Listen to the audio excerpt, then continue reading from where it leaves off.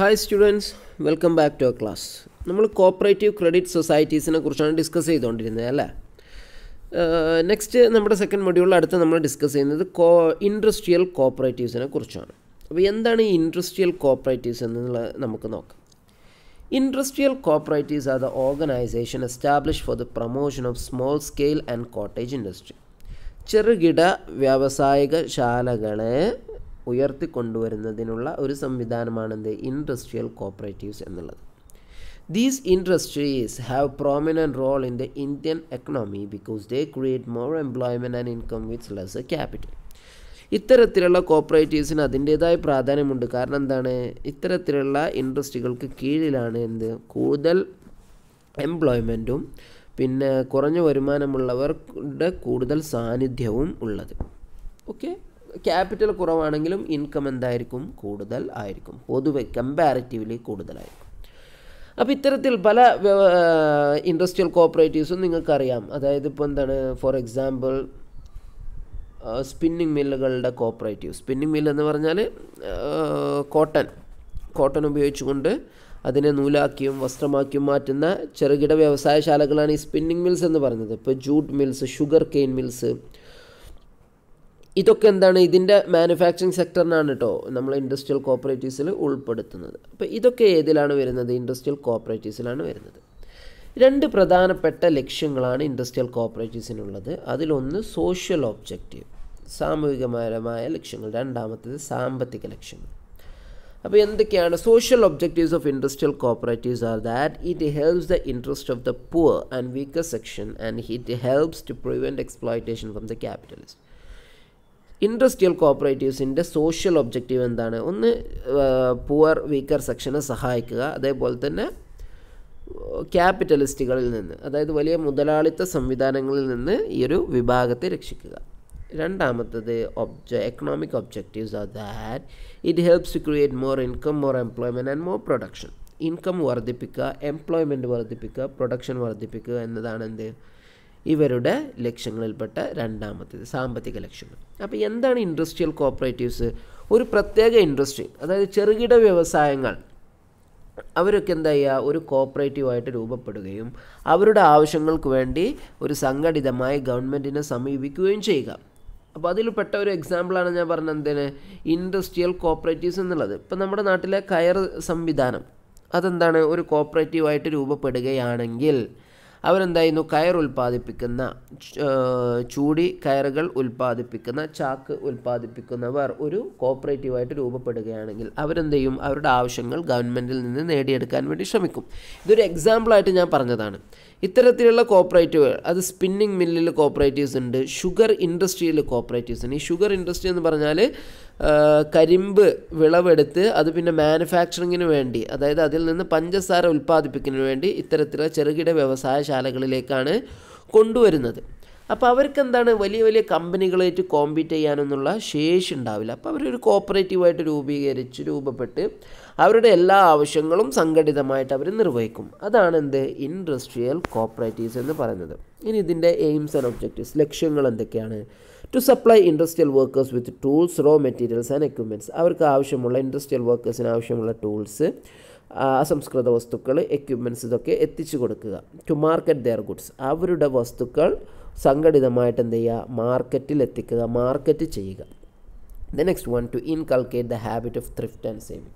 ഈ ചെറുകിട വ്യവസായശാലകളിലുള്ളവർക്ക് എന്താണ്, സേവിങ്സിനെ കുറിച്ചൊന്നും കൂടുതൽ ധാരണ ഉണ്ടാവില്ല. അപ്പോൾ ഇങ്ങനെ ഒരു കോപ്പറേറ്റീവായി രൂപപ്പെട്ടുകൊണ്ട് അവരിൽ ത്രിഫ്റ്റ് എന്ന് പറഞ്ഞാൽ എല്ലാം പെട്ടെന്ന് ചെയ്യുന്ന ഒരു സ്വഭാവം, അതായത് ആവശ്യങ്ങളുള്ളതൊക്കെ പെട്ടെന്ന് ചെയ്തു തീർക്കുക. അതുപോലെ തന്നെ അതോടൊപ്പം എന്ത് ചെയ്യുക, സേവിങ്സ്, ഈ ഒരു സ്വഭാവം ഉണ്ടായിക്കൊണ്ടുവരിക.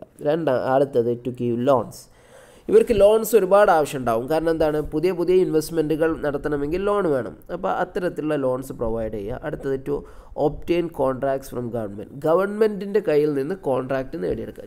ചെറിയ ഓരോ വ്യവസായശാലകളായി അവർ പ്രവർത്തിക്കുന്നതിനേക്കാൾ അവർക്ക് ലാഭമുണ്ടാകുന്നതും ഉപകാരമുണ്ടാകുന്നത് എങ്ങനെയാണ്, ഇത്തരത്തിലുള്ള കോപ്പറേറ്റീവുകളായി രൂപപ്പെടുന്നതുകൊണ്ടാണ്. എങ്കിൽ മാത്രമാണ് അവർക്ക് ഗവൺമെൻറ്റിൽ നിന്നുള്ള കോൺട്രാക്റ്റുകളൊക്കെ നേടിയെടുക്കാൻ കഴിയുകയുള്ളൂ. To purchase machinery four giving on hair. അവരെന്ത് ചെയ്യും, മെഷീനറി വാങ്ങുകയും പിന്നീട് അത് പുറത്തുള്ളവർക്ക് വാടക കൊടുത്ത് സാമ്പത്തികമായ വരുമാനം ഉണ്ടാക്കാൻ ശ്രമിക്കുകയും ചെയ്യും. ടു കണ്ടക്ട് ട്രെയിനിങ്സ്, കോഓപ്പറേറ്റീവിന് കീഴിലുള്ള തൊഴിലാളികൾക്ക് അവരെന്ത് ചെയ്യും, ട്രെയിനിങ് കൊടുക്കും. അപ്പോൾ ഇത്തരത്തിലുള്ളതാണ് അവരുടെ ലക്ഷ്യങ്ങളും ഒബ്ജക്റ്റീവ്സും. ഇനി types of industrial cooperatives. Industrial cooperatives ഒരുപാട് ടൈപ്പ് ഉണ്ട്. അതിൽ പ്രധാനപ്പെട്ട ഒരു ക്ലാസിഫിക്കേഷൻ എന്ന് പറഞ്ഞാൽ production cooperatives and supply cooperatives എന്നുള്ളതാണ്. RBI അതിനെ വ്യത്യസ്ത രീതിയിലാണ് 5 തിരിക്കുന്നത്. അതിലൊന്ന് വീവേഴ്സ് കോഓപ്പറേറ്റീവ്, 2 സ്പിന്നിങ് മിൽ ഞാൻ ഉദാഹരണം പറഞ്ഞല്ലേ. പിന്നെ 3 industrial estates, 4 industrial banks, 5 industrial cooperative societies. അപ്പോൾ ഇതൊക്കെ ഓരോ എക്സാമ്പിളുകൾ. ഇത് എന്താണ് എന്നൊന്നും കൂടുതലായി ഡീറ്റെയിൽ ആയിട്ട് നിങ്ങൾ പഠിക്കേണ്ട. സംഭവം എന്താണ് ഇൻഡസ്ട്രിയൽ കോഓപ്പറേറ്റീവ്സ് എന്ന് നിങ്ങൾ അറിഞ്ഞിരുന്നാൽ മതി. Difficulties of industrial cooperatives. Industrial cooperatives നേരിടുന്ന പ്രധാനപ്പെട്ട പ്രശ്നങ്ങൾ എന്തൊക്കെയാണ്? ഈ രാജ്യത്ത് ഇതുവരെ the industrial cooperatives in the country have not made appreciable influence. വലിയ പ്രശംസനീയമായ ഒരു സ്വാധീനമൊന്നും ഇൻഡസ്ട്രിയൽ കോഓപ്പറേറ്റീവ്സ് ഇതുവരെ രാജ്യത്ത് ഉണ്ടാക്കിയിട്ടില്ല. They have suffered a lot of problem. ഒരുപാട് പ്രശ്നങ്ങൾ അവർ അഭിമുഖീകരിച്ചിട്ടുണ്ട്. അതിൽ പ്രധാനപ്പെട്ട പ്രശ്നങ്ങളാണ് ഫിനാൻഷ്യൽ ക്രൈസിസ്, കൺസ്ട്രെയിൻസ് അല്ലെങ്കിൽ ക്രൈസിസ്, സാമ്പത്തികപരമായ ബുദ്ധിമുട്ടുകൾ. 2 ഓർഗനൈസേഷൻ ആൻഡ് ടെക്നിക്കൽ ഡെഫിഷ്യൻസീസ്, സംഘടനാപരമായിട്ട് അവരുടെ വരുന്ന പോരായ്മകൾ, അല്ലെങ്കിൽ അതേപോലെ തന്നെ ടെക്നിക്കൽ ഡെഫിഷ്യൻസി എന്ന് പറഞ്ഞാൽ ആവശ്യമുള്ള ടെക്നിക്സ്, ആ ടെക്നിക്കൽ നോളജ് ഒന്നും ഇല്ലാത്തൊരു സാഹചര്യം, അതാണ് ടെക്നിക്കൽ ഡെഫിഷ്യൻസീസ്. 3 marketing problems. അവർക്ക് കോമ്പീറ്റ് ചെയ്യേണ്ടി വരുന്നത് വലിയ വലിയ കമ്പനികളായിട്ടാണ് ഇത്തരത്തിലുള്ള ഇൻഡസ്ട്രിയൽ കോഓപ്പറേറ്റീവ്സിന്. അപ്പോൾ അവർക്ക് മാർക്കറ്റിങ്ങിൻ്റെ ഒരുപാട് പ്രശ്നങ്ങൾ. 4 ഇൻഫ്രാസ്ട്രക്ചറൽ പ്രോബ്ലംസ്. അവർക്ക് അവരുടെ ഇൻഫ്രാസ്ട്രക്ചർ വികസിപ്പിക്കാൻ വളരെ ബുദ്ധിമുട്ടുണ്ട്. അതായത് അവരുടെ ഇൻഡസ്ട്രികളും അവരുടെ സംവിധാനങ്ങളൊക്കെ വികസിപ്പിക്കുക അവർക്ക് പ്രയാസമുള്ളൊരു കാര്യമാണ്. 5 ലാക്ക് ഓഫ് റോ മെറ്റീരിയൽ. ആവശ്യത്തിന് അസംസ്കൃത വസ്തുക്കൾ അവർക്ക് ലഭിക്കുന്നില്ല. ഇന്ന്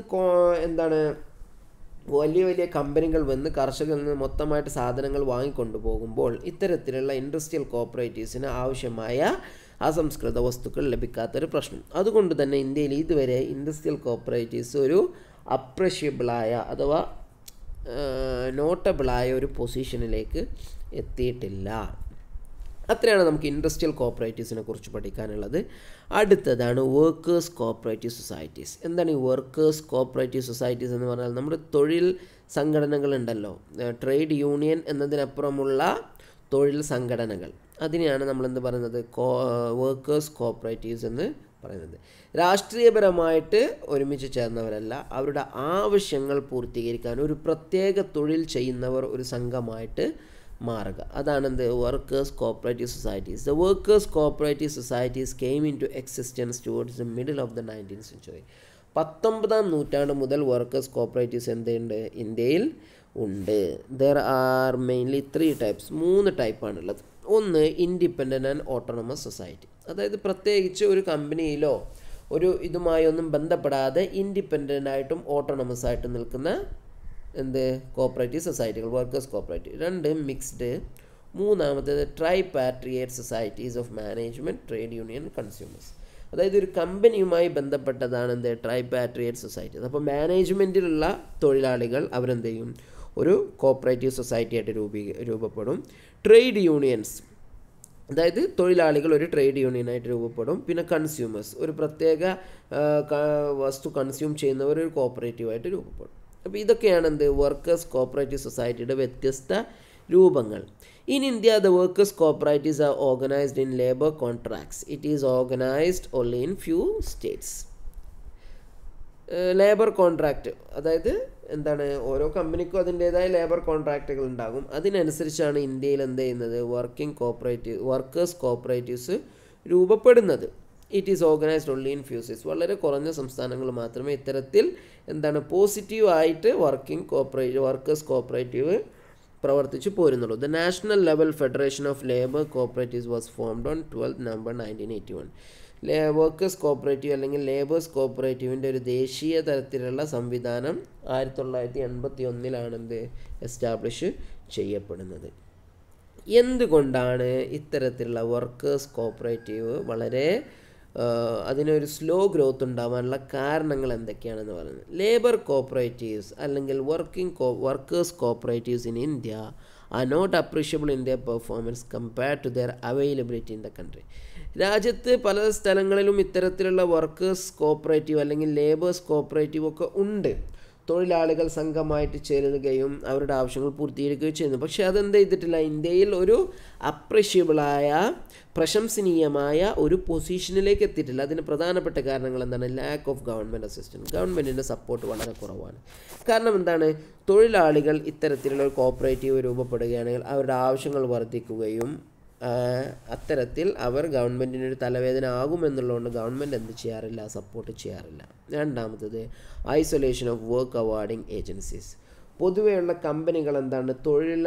തൊഴിൽ യൂണിയനിൽ, ട്രേഡ് യൂണിയൻ അല്ലെങ്കിൽ ഇത്തരത്തിലുള്ള കോപ്പറേറ്റീവിൻ്റെ ഭാഗമായ തൊഴിലാളികളെ പണിക്കെടുക്കാതിരിക്കാനാണ് നോക്കുക.